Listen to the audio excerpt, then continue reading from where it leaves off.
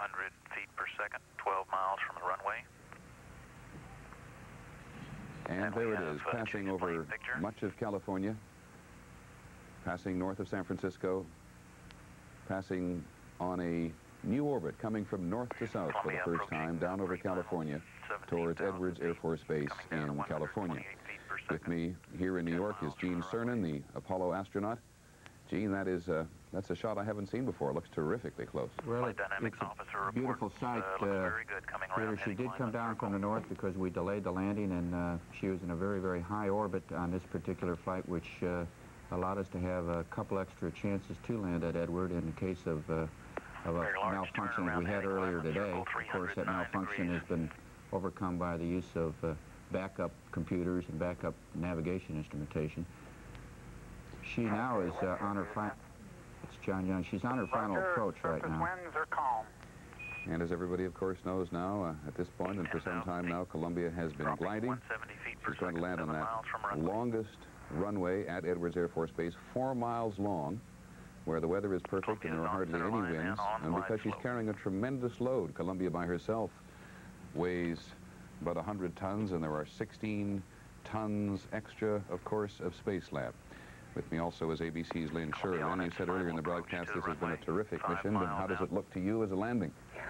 I don't think it could look any better from here, Peter. I think we should note, though, when you hear John Young, the commander, speaking, there's a man that's been up more than 18 hours. He expected to land it about 8 hours ago, and he is now doing the landing. He is probably one very tired commander.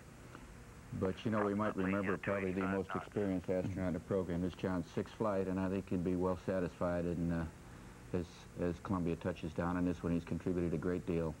Still in manual flight control mode. More than anybody else. Let's listen to mission control. The vehicle. Going into the flare. Gear coming down.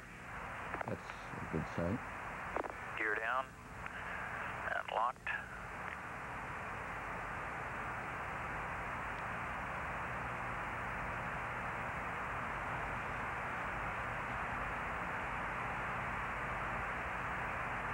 And we have touchdown, unofficial touchdown time for the main gear, 10:07:47:23. Nose gear coming down.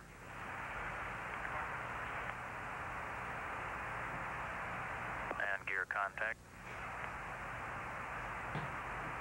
Nose down at 10:07:47:41. And STS-9 is home from the longest shuttle mission to date.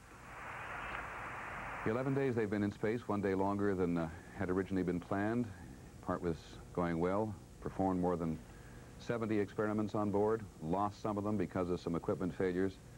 But as Lynn Sher told us in that report earlier in the broadcast, they discovered an enormous number of things on this mission. And this is the first mission of the European Space Lab, a $1 billion package sent into space by NASA on this space shuttle, which is doing it so well now, particularly under the command today of John Young, the pilot's pilot. But a perfect landing is no longer a surprise. Columbia home, and all is well. Evening, well, they did it all right again, and the Space Shuttle Columbia, with its European Space Lab, landed safely at Edwards Air Force Base in California. The landing went perfectly, the Columbia touching down shortly before sunset in California time. The weather was perfect. There were hardly any winds at all. Commander John Young, man who's been in space more times than anybody else, was at the controls.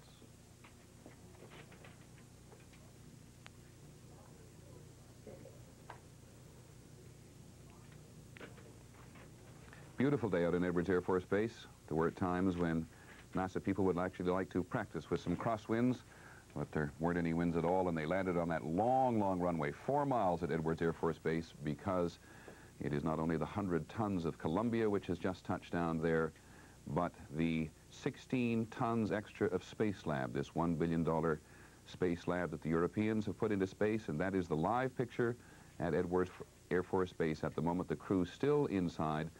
Those are the tiles on the outside which have resisted, performed like everything else, practically perfectly once again.